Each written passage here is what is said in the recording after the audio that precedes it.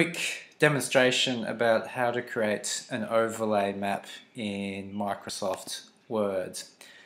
What we've got here is a population distribution map. It works best if you can have a population distribution dot map as a base map. This is the map that's going to go in the background. So it's just an image that I've imported into a blank Microsoft Word document.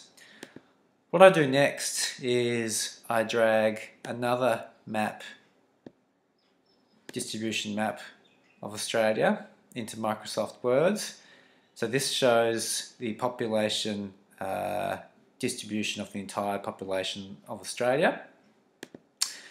I'm going to drag this map so it overlays on top of this map here.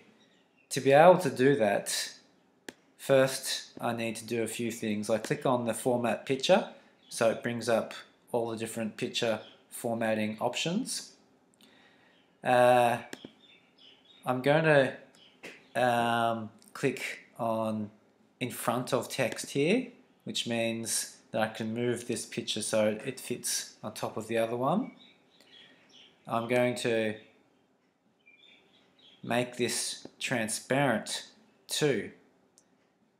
And what you see has happened is these two maps that were on separate pages are now fitting on the one page.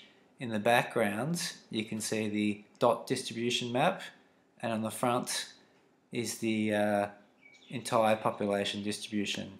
And I can change the transparency to make the overlay a bit easier to see.